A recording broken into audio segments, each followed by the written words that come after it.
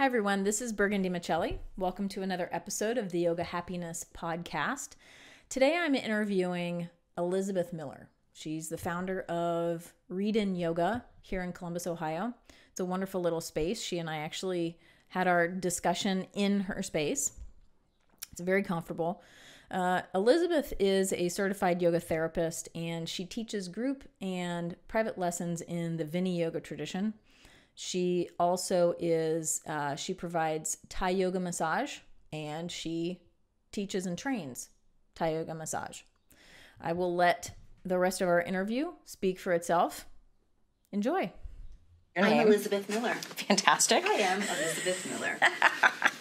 See? At least it's easy enough. In this version of life, I am Elizabeth Miller. Fantastic. And the name of, do you call this a yoga studio? No, I call this a yoga school. Fantastic. And it is Reden Yoga. Reden, Reden Yoga. And we do viniyoga and Thai yoga massage. What's viniyoga? Viniyoga. So viniyoga is all one word, and it's a particular tradition of yoga that comes from Krishnamacharya and Krishnamacharya's son, TKV Desikachar, who has recently, in the last couple of years, passed away. Mm-hmm. And then this lineage, for me, Desikachar had many students, but Desikachar's student, Gary Krafso, is my teacher. I see. So Krishnamacharya, Desikachar, Gary, Elizabeth Miller. Fantastic. Yeah. That's cool that you can trace that. Yeah. And so the V and the ni, again, it's all one word, viniyoga. And I suppose if we were pronouncing it correctly in Sanskrit, it would be viniyoga. Vini, yeah. Nobody says that. We just say viniyoga. Right. Which is not from, as we always have to say, it's not from some dude in Brooklyn. It's not Vinny. Yes. I do have a cousin named Vinny. Yeah, exactly. It's not Vinny's yoga. It's Vinny yoga. And the V and the ni, more or less, it means the appropriate application of the tools of yoga.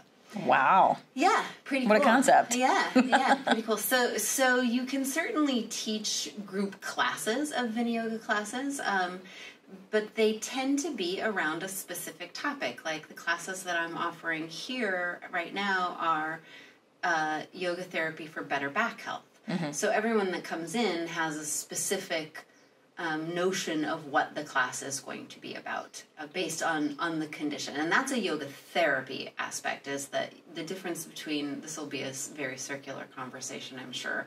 And so the main difference between what a yoga teacher does and what a yoga therapist does is that the yoga teacher is teaching yoga, right? That's what we do. We teach yoga. Right. And the yoga therapist teaches the individual or group of individuals based on a common condition. Mm-hmm. So you could have yoga therapy for heart disease, you could have yoga therapy for depression, you could have yoga therapy for scoliosis, all these different sorts of things. And so that's why viniyoga in particular lends itself very well to yoga therapy, because we're taught from the beginning as teachers to use the tools of yoga for the person that's practicing, not trying to put, okay, this is Uttanasana, so we're going to try to make all 30 people in the room look like this, because there's 30 different bodies. And so we say, okay, let's look at what the function of Uttanasana is, and then talk about how that is for your body. That's great. Yeah, it's awesome. And recently, within the past couple of years, Yoga Alliance made a big push specifically to separate and make sure that people indicating themselves as yoga therapists were completely separated out from... Yes, which was a smart and wonderful, good thing to do. And in fact, I just recently met the newish president of Yoga Alliance. He's a really cool dude. I'm excited for the changes. Yeah, his name's David, I think, and he was at a conference that I was at in September, which was an all Desikachar lineage conference. It's like a niche of a niche, which we're all like totally geeking out with one another about this. And he was there, as a not as a presenter, but just there as a participant. And He was just really into it. And so Yoga Alliance has separated out, and so that has allowed the International Association of Yoga Therapists, IAYT, to really kind of step forward and say, okay, this is what this is what yoga therapy is versus this is what yoga teaching is, which has been fantastic and good. That's great. Much to, I'm sure, many people's dismay, because it's a little, whenever we have change like that, change is always parinama change. Always switching it up for us. Some change we're like, yes, and some change we're like, no, no, not with my personal agenda. Right, exactly, yes. Right, yes. So. Well, and I agree. I think that the changes going on in yoga are important because it's body work. You're working with people's everything. I mean, it's body work, it's mind work, and people are strong, but they're also delicate beings. I mean, you have to be careful with this being because they may not be careful for themselves, and they so may you have not to be aware of how to be careful with themselves, and so that's part of our job as a therapist, for sure. And if you are a well-trained and dedicated and experienced teacher, you can see that as well. That part of what it is is telling people that's not right for you. Yeah. Which no one wants to ever hear. Right. That's why I love my hairdresser so much. Is she's very clear with me. She's like, that's not for you, Elizabeth. That you can't won't work. have bangs. You can't, whatever. You have really thick hair, a little whatever cut is going to look ridiculous on you. And I appreciate that about her. Yes. But there's this tendency, I think, in all of us to be like, oh, you can do it. You can do whatever you want. And, which just is not as strong as being able to say that actually that's not for you. This is not for you. You're 8.5 months pregnant. Inversion's not a good idea. Right. I'll just flat out tell you, not a good idea. Yeah. You can do it, go for it, but I won't say that I won't tell you that it's a good thing for you. We're doing Apanavayu at that point. Apanavayu is down and out, not up and in. Right, yes, that's what your body is ready for at that point. Right. Yeah. So then tell me about the Thai yoga massage. What is it? Yes, so Thai massage is something entirely different than yoga therapy. Those are just, I happen as Elizabeth Miller to be interested in both of those things, so they don't have inherently, other than they're both a form, we should say, of yoga, but they are totally different from one another. So Thai massage is something, and Thai yoga massage, Thai bodywork, Thai partner yoga, they're all the same term. They all reference the same thing. They're not different things. So it is a form of bodywork that is native to Thailand. In that region of the world, there's a lot of different forms of bodywork that are similar to it. So there'd be, something from Laos that would be similar. And this comes from more or less what the people did to take care of one another. And so the history, the way back kind of murky history is that this came from one of the Buddha's physicians. And so it's steeped in Buddhism. It's not any more part of Buddhism than it's part of yoga. It's not that it's a Buddhist form of body work, but that just happened to be the culture that it came out of. And so the idea is that Thai massage came from a way to help the monks sit longer in meditation. So the more comfortable they were in their bodies, the longer they could sit. And so then therefore reach enlightenment and all of these things. And so the network of energy lines that we talk about in Thai massage, I'm getting around to actually answering your question. That's fine. You are answering the question. I love it. The network of energy lines in the body, we call them the sen in Thai massage. And it's similar to like the meridians in Chinese medicine or the nadis in yoga. They're the words are cognates of one another in terms of yoga. We call sen sumana, and it'd be the shushumna is the nadi in yoga. So what we're working on in Thai massage is moving the body and pressing and releasing along those energy lines so that there's a greater flow of energy in the body. And that will affect us at all the different levels, at our physical level, at our emotional level, at our mental level. And usually, this is one of those things where it'd be great if we could have someone that had this wonderful science mind do a whole bunch of tests and run through and show us scientifically that this happened. But the best way to experience Thai massage is just to have it. Yeah. And then realize, oh, I feel relaxed and refreshed afterwards. That's usually the two things. It's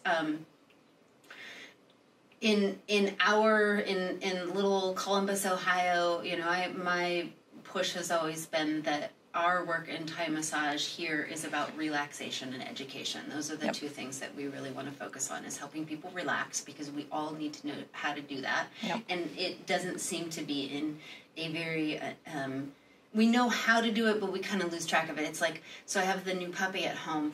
One of the first things that the trainer had us teach was settle, and so what we do is we would let them romp and play, and then we would go over and we'd get them and we'd hold them and we'd say settle as we stroke them and get them, and so they learn, oh, this is what the nervous system feels like. The puppy's not consciously thinking this, but this is what the nervous system feels like to settle. And I tell you what, that has been gold to be able to work with him. Like he will get all riled up hearing a dog bark or whatever, and I'll just look at him and say, Jack, settle. And he knows exactly what that means. And oh, okay, that means I do this. And so this is like Thai massage is the settle.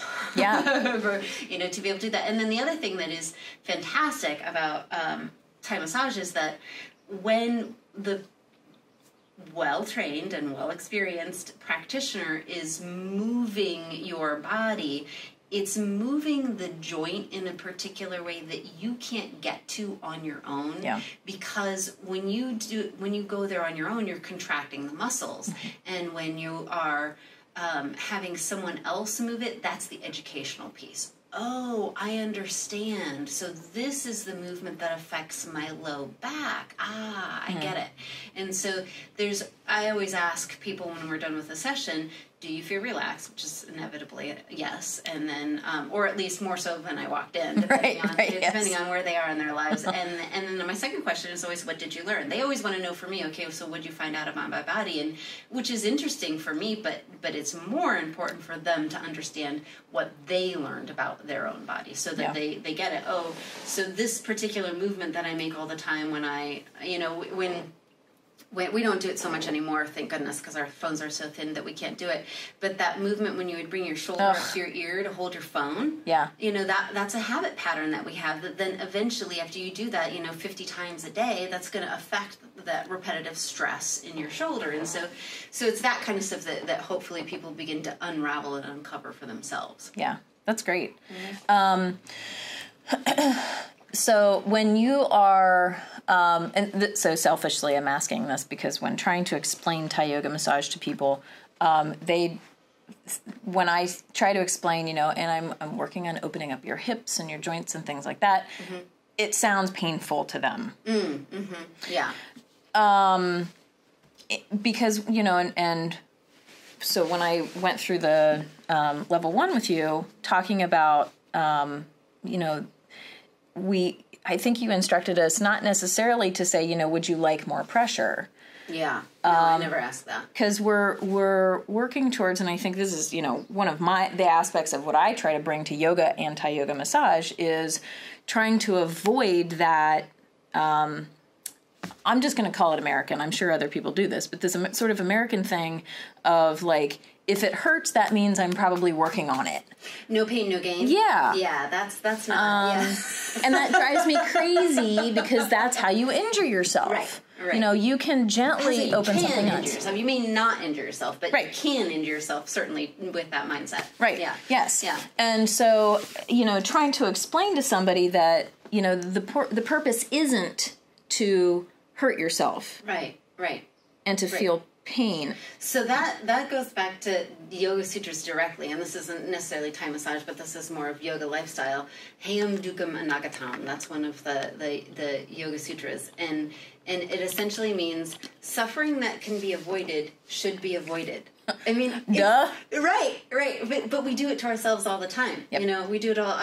Like, oh, I'm just going to go on that person's social media site just to see what they're doing. You know, but we know why we're doing it. We're doing it because there's this. It's like picking a scab. Like, you can't leave it alone. You can't leave it alone. And so it's a pattern. You know, it's a samskara that we've developed in ourselves over what. And we all have them. It's not bad that we have them. We just have them. We're human beings. We have them. And so there's this tendency, I think, as human beings that we're gonna do the thing that actually will cause us more suffering because there's some short-term gain or some short-term pleasure or, you know, whatever it is. Like, oh, pizza tastes so good, so I'm going to eat all 11 slices and then tomorrow I'm going to feel terrible. But right now it's going to be pleasurable.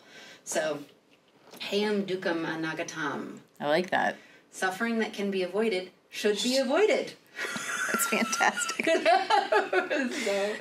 Yeah, you know, and it's funny, like, looking back on some of these ancient writings and these ancient texts, like, they're so applicable to now because they were so simple. Because we're humans. Yeah, right. We haven't stopped being humans. Yeah, you don't need to have social media 2,000 years ago for these things to be, I mean, these things still happen. We're always going to do the same things. We're still having a human experience. Yeah. We're still being, you know, who we are as human beings. We still have pattern, and pattern that is harmful, pattern that is beneficial. And one of the things I thought was so interesting recently that I was learning from my teacher is, you know, we have this idea sometimes. So in the yoga world, sometimes we talk about this term samskara. I mentioned it a few minutes ago, and samskara is a pattern. You know, there's just a pattern of something that we do, and the idea isn't that we get rid of all samskaras. That's not going to happen to us in our lifetime. You know, what we do is we replace when we're doing yoga, we're essentially replacing samskaras that we have with a yoga samskara. We're replacing it with a different pattern so that it's a more beneficial pattern, a pattern that releases tension in your low back, a pattern that helps you avoid eating at 8 p.m. at night because you know that you don't digest well. You know, like all these, because we know them, but we don't necessarily do them. Right. So, and yeah, okay. So what does yoga mean to you? Where is yoga in your life? Where is yoga in my life? So what a great question. And you know, it's funny because I feel like the more I learn about yoga, I started studying yoga back in 2001. So, no, 1999. I took my first class in 1999. And I feel like over the years, like, it's one of those things where you're like, oh, I know what it is. And then you learn something more, you're like, I don't know what it is. Yeah.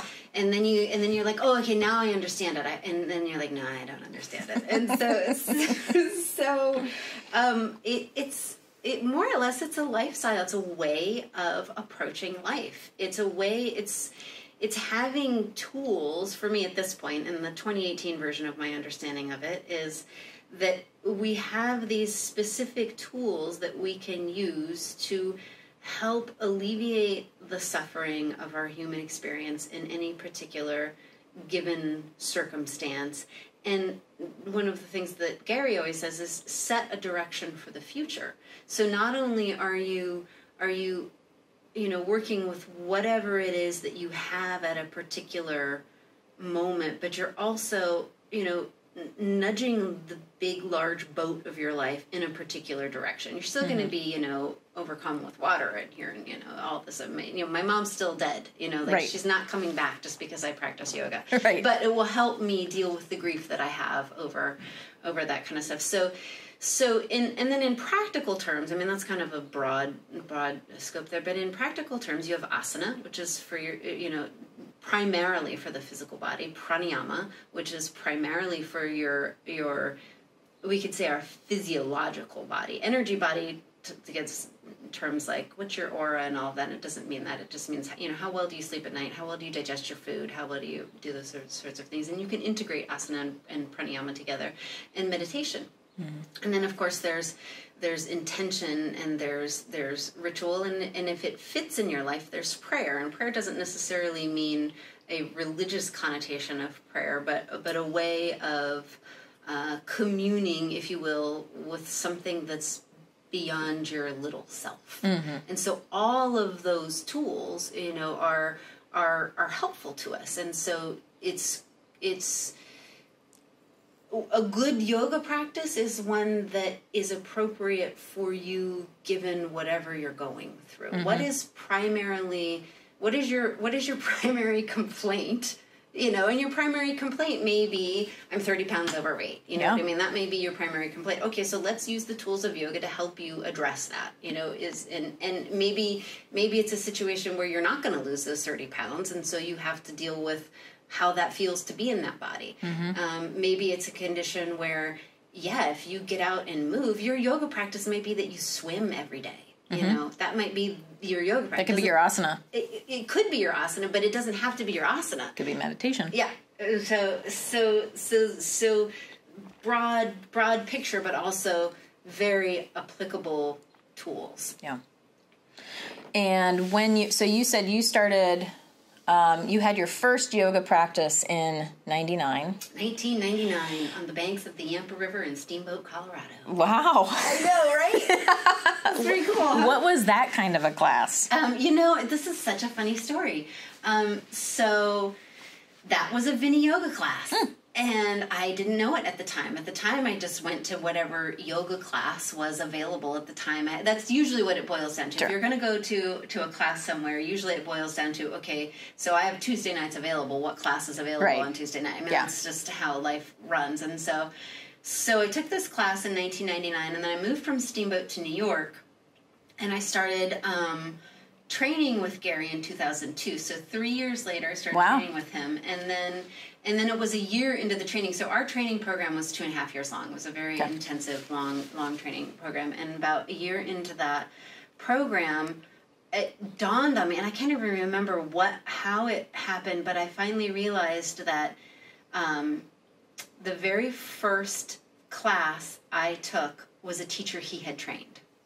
And I didn't make that connection until nearly 4 years later. And at that point, he hadn't trained very many teachers because he lived in Hawaii. And so the only way to train with him was you had to go to Hawaii. Poor you. You had to go to Hawaii. And you had to go to Hawaii like 5 or 6 times. Like you had to actually get a thorough training with him, you had to make this That's a commitment. Enormous financial and time commitment. And so there weren't that many teachers that he had trained because of that. And I just happened to have been in, yay for divine intervention and those things where there it just happens. And so that was my first class. And I actually, after I had taken that class with Robin, I think may have been her name. I don't think that's right. I can't even remember. But then when I moved to New York, I ended up, I was in my early to mid 20s at that point. So of course I got into Ashtanga. That was the thing that you do. Yes. And so I had done a lot of training, or not training, but a lot of practice with other Ashtangis and loved it because it was, appropriate and good for my body at that point. And I was working at a holistic health retreat center, and I had asked the president of that retreat center, who happened to be a founding member of Kripalu. So he was somebody that was, again, really, really steeped in yoga. I said, his name is Dinabandhu, and I said, hey, Dinabandhu, I want to study yoga, but I want to study with somebody who has breadth and depth. I don't want somebody who just knows a particular fad style of the moment. And I said, who should I train with? And he, of course, said me, which was hilarious. And I said, but you don't do a teacher training. And he said, I know. And so he said, well, I think that you would like Gary Krasso. I think that he would be somebody that has what you're looking for. And Gary happened to be coming to Omega. I was at Omega. Happened to be coming to Omega the next week. This was a Thursday that we had this conversation. Wow. And Gary was coming to Omega the next week. And so, and part of our compensation was that we got to take one 5-day workshop over the summer. Okay. And so, as long as the teacher was okay with it. And so I went to my boss at the time. I was like, hey, I decided what workshop I want to take. She goes, oh, cool. I said, it starts Monday. She's like, all righty then. I guess that's what you're doing. She was awesome. And so, so I took it, and I can remember what he said to me. And again, this goes back to the viniyoga of it, of the applicable to the person who is in that set of circumstances in their life. And he didn't say this to me directly. He said this kind of to the group, but, and this is a Sufi saying. He said, at some point in your practice, you have to pick and stick. You can't dig this is the Sufi saying, you can't dig a 100-foot well by digging 101-foot holes. And what I had been doing was what you should do when you're in a circumstance like that, where I had been basically bellying up to the yoga buffet that was Omega and trying a little bit of this and a little bit of this and a little bit of this and a little bit of this, and that just hit me perfectly. I was like, that's exactly what I've been doing. But if I want to study, really study, then pick and stick. Don't dig 101-foot holes and expect to get water. You know, like stay with one thing and really go for it. And so I did. That was his marketing to me, I guess. That's great. Yeah. And I'm interested when people decide that they want to teach yoga. Practicing yoga and having your own yoga practice is fantastic, and I recommend it to everybody. Choosing to teach yoga is a different beast, and I'm interested in how and or why you came to that decision to teach. Oh, well, I actually came to the decision to teach early on in my practice, and that was because I had this notion. So this is in my early 20s, trying to figure out what I was going to do in my life and who I was going to be. And I had this vision. I think that many people who come to yoga have the same vision of wanting to have some sort of wellness center. Mm-hmm. And which is why I went to Omega in the first place. I wanted to learn how they did it so that I could then do it myself. Right. And so so one of the things that I wanted to have in this wellness center, which eventually, that's where Reden eventually came from. The name Reden came from that time in my life. And so I thought, okay, well, we have to have yoga there because that's the thing that you do, and so that was, it was a good decision looking back on it, 20 years later. It was a good decision, but it wasn't from some noble, deep, it was because I want to have a wellness center, and one of the things at the wellness center needs to be yoga, so I need to become a yoga teacher. It was really that simple. And so all these years later, I question that decision. No, I'm just kidding. I should have been an accountant. I should have been a doctor. Come on. That's funny. And so now you have this business. Has your business always been here in Columbus? No. So when I first finished my teacher training, that was in 2004. And so I started in 2004 training in Thai massage. And and again, these reasons why we do something very rarely end up being the reason why we continue doing them. But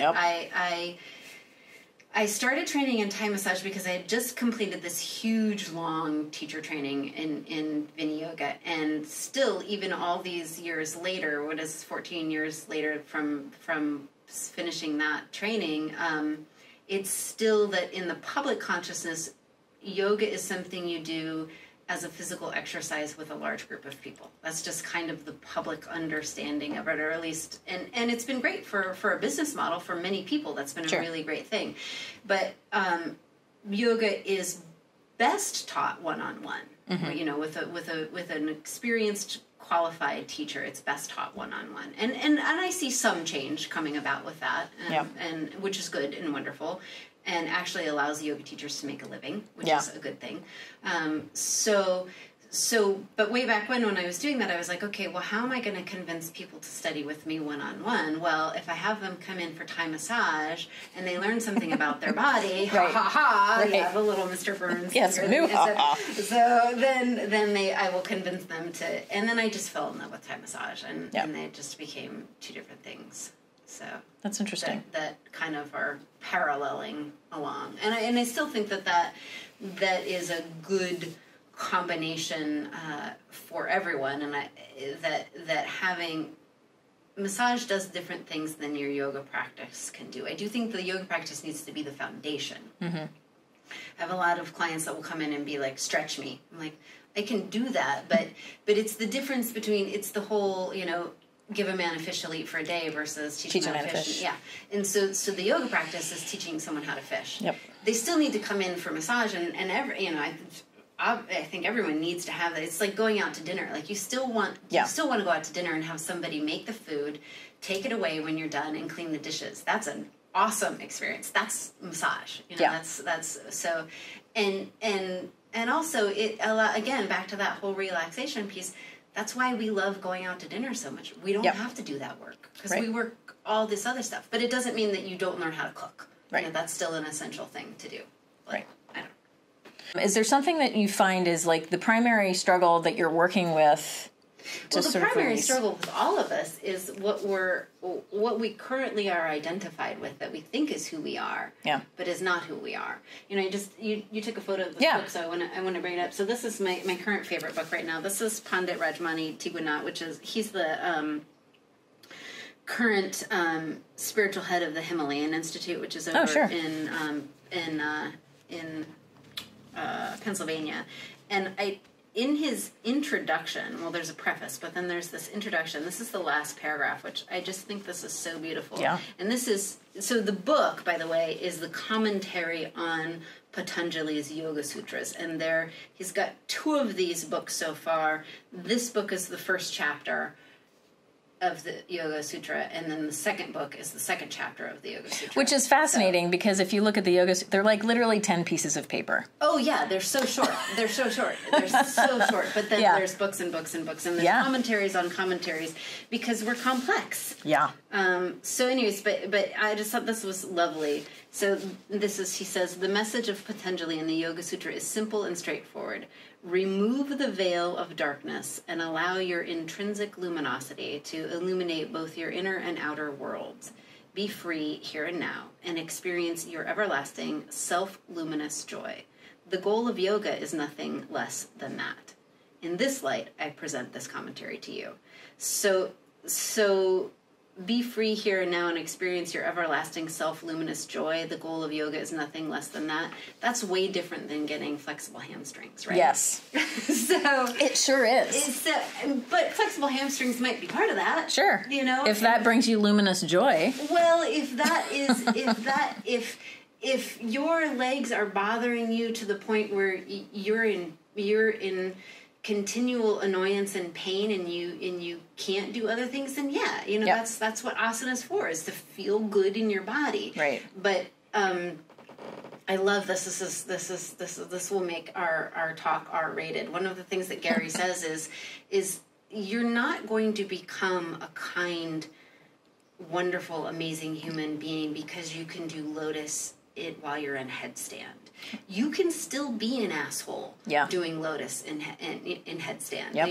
The depth of yoga is not in being able to put your heels behind your head.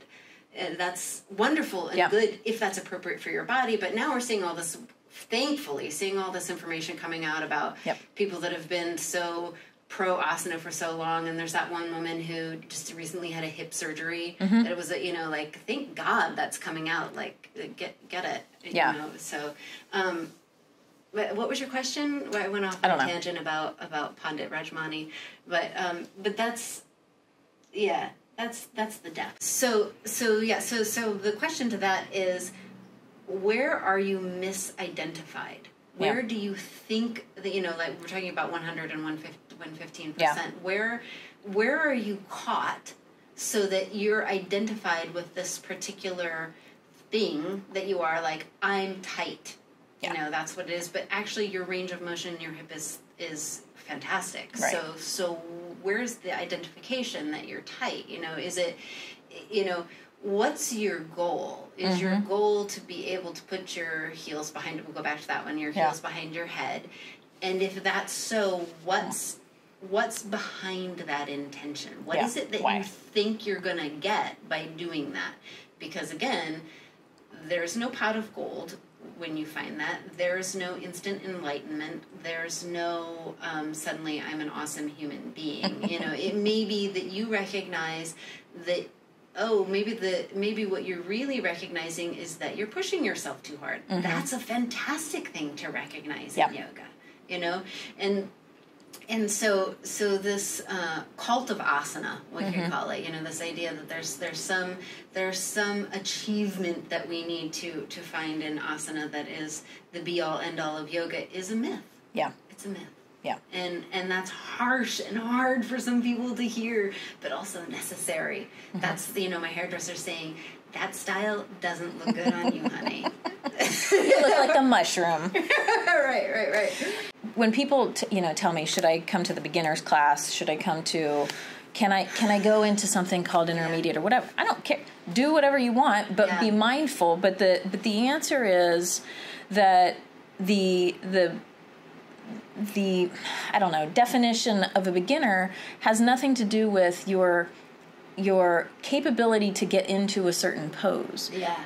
It's your ability to stay present and mindful in your pose or in whatever it is that you're doing. Yeah. So if you're in scorpion pose but you're thinking about your grocery list, right, then that's not yoga. You're doing acrobatics. Correct. Which is beautiful and an amazing thing, but it's not yoga. Correct. Right. Or you can be sitting in an easy, comfortable position and completely mindful. Totally present. That is past being a beginner in my mind. That's an advanced. Yes. Yeah. And so I think that's where, my frustrations lie with the pictures, the really cool twisty, bendy poses. They're awesome. They look so good, but it's so interesting. There was a pair of pants that had pictures of yogi positions, photographs on them, and I was looking at them, and I didn't buy them because they were 100% back bends. Oh, yeah. Because back bends are beautiful. It's amazing. But I was like, that is not what I want to advertise. Yeah. That's not yoga. Yeah. And I mean, it is, but that's not only. That's not only, you're not better at yoga, again, because let's say that you're in scorpion with your head, whatever it is, whatever it is. So, and that's our human nature to think that there is some achievement that we're trying to get to, and then once we get to that, we can check that off our list, and therefore we've mastered it. Yeah. If you want to have that kind of goal, then maybe your goal needs to be, your breath work. Mm-hmm. That would be at least a far more beneficial experience of yoga is so, can you do a 10-second inhale, a 10-second hold, a 10-second exhale, a 10-second hold for 10 breaths? Mm-hmm. That would be an interesting one. Yeah. Not if you have COPD. Not contraindications. Contraindications are. And that's where it's. I'm hopeful, I guess, in terms of yoga in America, that as some of these bigger organizations become more organized and we have these good standards of education, that we can recognize, okay, so if I really want to learn the depth of yoga, I'm going to find a well-qualified teacher and study with them and invest in this long-term personal study, which is amazing and wonderful. So how would you recommend that somebody find a teacher like that? This is not even shameless self-promotion for either of us. No. Well, that's where I think that it's helpful to have those big organizations. And there are certainly, lots of arguments against what they're doing, but that's all, I think an organization in general does the association actually help the people that it's saying that it's helping? But I think that going to those websites and looking under Yoga Alliance who is a qualified teacher and finding it blows my mind that people, if you were going to have let's say you were going to have a surgery, let's say you were going to have your shoulder replaced, you would research your surgeon. At least I hope you would research your surgeon, and if you had the choice, you could choose somebody who's done it maybe 500 times. Right. So that rather than, there's certainly benefits to those that are fresh out of medical school and all of that, and they might do a great job, but they got to practice somewhere. They got to practice somewhere. Yeah, I get it. But research, and so I'm hoping that's what will eventually get across to the general population is go to the International Association of Yoga Therapists and plug in, search Columbus, Ohio, and find out who's here. Yep. There's obviously more than just me. There's other fantastic yoga therapists here in town. And so and then if you want to not do yoga therapy, but you want to just do a yoga teacher, find out who are your ERYT 500 teachers. Who are those people that are committed to their own understanding? I was a 25-year-old yoga teacher. I've been there, I've done it, but I can tell you as a 44-year-old yoga teacher, vast difference between what I would teach people then and what I would teach people now. Yep. It doesn't mean that a freshly minted yoga teacher isn't a qualified and wonderful teacher, but there's a difference in the experience. And so going to as an accountant who needs help with their low back pain and shoulder tension, go to the websites, go to the national websites and look and see, okay, who's qualified in the town that I live in. Yeah. And I don't think many people know about Yoga Alliance or any of those, or the IYT. Yeah. That's what I think is sort of ironic about, even bothering to put the little emblem on my website. Like, that doesn't mean anything to the average people. Right. To yoga teachers, that means something. Right. Because we know what it means. Again, that comes back to education. Right. Yeah. Right. And so not only researching and finding somebody that has the designation, the experience, and so forth, but also spending time with that person. Yes.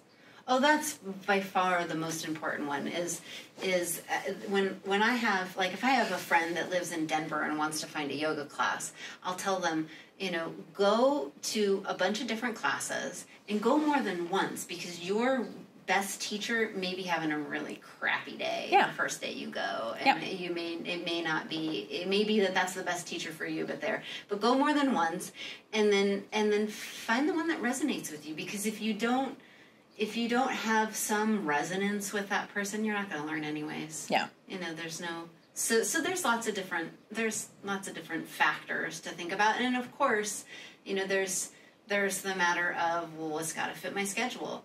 Yeah. Which is true, and ask yourself, reflect on what your priorities are in life. Right. That's one of the biggest things that is helpful for my students to recognize.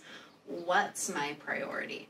I'm a single mom, so my priority oftentimes is taking care of my little family that I have, and so that for this period in time in my life, sometimes some of the self-care things that I really need have to be second place in order to make sure the child is fed and the dogs are walked, all of that. I get it more than most people would think. I totally understand how difficult it is to make taking care of yourself a priority.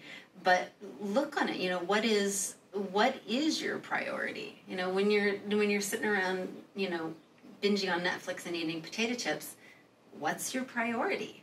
That may be the perfect thing to finish this bag, or finish this bag, and that whole season. Yes, and, and then I am an amazing human. Yes. So.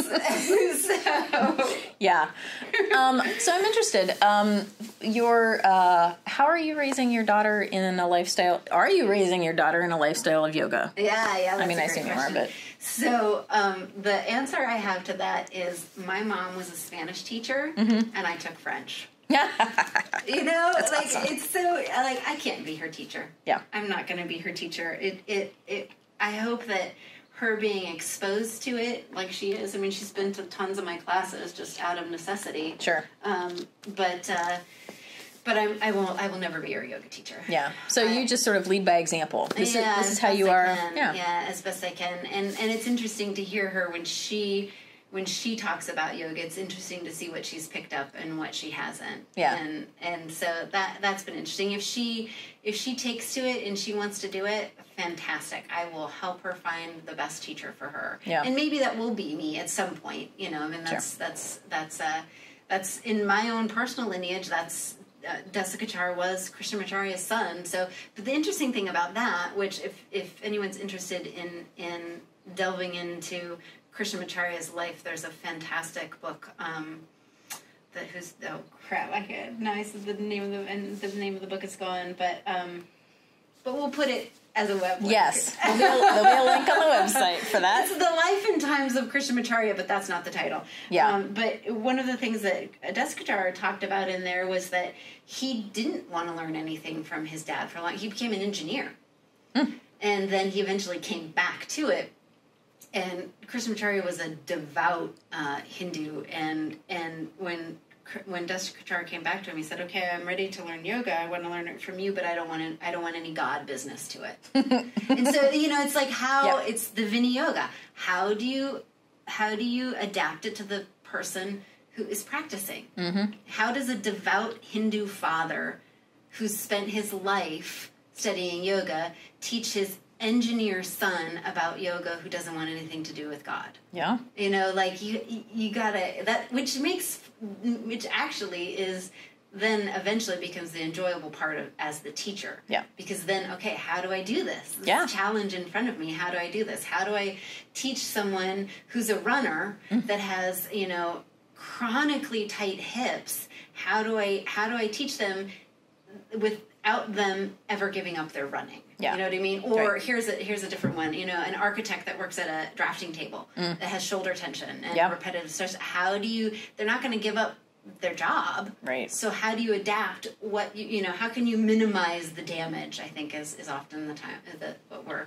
working on. So it's interesting. Yeah. You have to meet people where they are. Exactly. Yeah. Exactly. And try to help the student also recognize that we're starting with where you're at right now. I don't expect you to be able to touch your toes. If you Right. want to touch your toes, then bend your knees. Yeah, right. Or that's something that's a fantastic goal to work towards. And let's figure out why it is that you want to do that. Is it a worthwhile goal? And if you deem it a worthwhile goal, then let's work towards it. Right. And at some point you may figure out that that's not a worthwhile goal. Yeah. You know what I mean? And that can change. It's changeable every day. You know, that our yoga practice suits us, not the other way around. And so you have seen a change in your own practice. Oh, 100%. Yeah. 100%. And I hope it will continue to change. You know, Yeah. I hope that I will be adaptable enough and be able to see what's happening for real. And I have my own yoga therapist. Like Yeah. I don't yoga therapize myself because Yep. I have my own personal blinders. I have someone that I work with that can say, no, that's your own cognitive bias that you can't see. Okay, all right, I hate you right now. You know? Yeah, right. But it's important, you know? Yeah. It's really, yeah. So are there things that you might have removed from your personal practice that you used to do decades ago? Yeah, for sure. I mean, there was, you know, when I was 28 years old and doing asana. It was I used to love scorpion. I loved that posture. I thought that was like the best posture ever. I felt so strong and solid. Right. And those were things that I wanted and needed to feel at that point. I don't do that one anymore. Yeah. It's not one, and I don't miss it. It's not like, I feel like the depth of the yoga practice I have now, my personal yoga practice at this point is far more about chanting and meditation than it is about asana. Yep.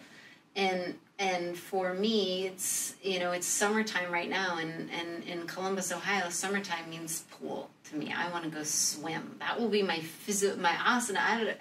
Asana is helpful, but that's not my main physical exercise. I'd much rather get in the pool because we have like 9 weeks of the year that we can actually do that. Right. So I want to take advantage of it and have the heart of my practice be the chanting and the meditation, because what actually makes me be a sane mother. That's important. Which is an important thing to, apparently, her. Right. Whatever. Kids. So kids. Is there anything else that you wanted to bring up? I would just encourage people to give it a try. Yep. That's the main thing, is just to give it a try and research, who you're going to, what the depth is that they're teaching, and go to the depth that you're capable of at any given moment. Right. That changes. Just because I'm into chanting and meditation doesn't mean that my student is, and I can't put that on my student. If they really just want a release of shoulder tension, great. Let's do that, because it's a fantastic place to be. So, yeah. Wonderful. Excellent. Well, thank you for your time. Namaste. I appreciate it. Namaste. Well, I hope you enjoyed that discussion as much as we enjoyed having it. Please do check out her website, redenyoga.com. Also, check out the web link for this. I will have links that you can go to check out IAYT as well as Yoga Alliance, so you can do your own further research. If you did like this, please click like or subscribe. And consider going to the Patreon page, patreon.com/yoga happiness, to become a supporter to help continue my efforts to bring information about everyday yoga.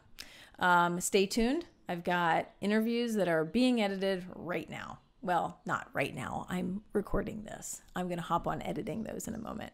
All right. Have a great week. My newest favorite term is biospaceship. How can we work on your biospaceship today?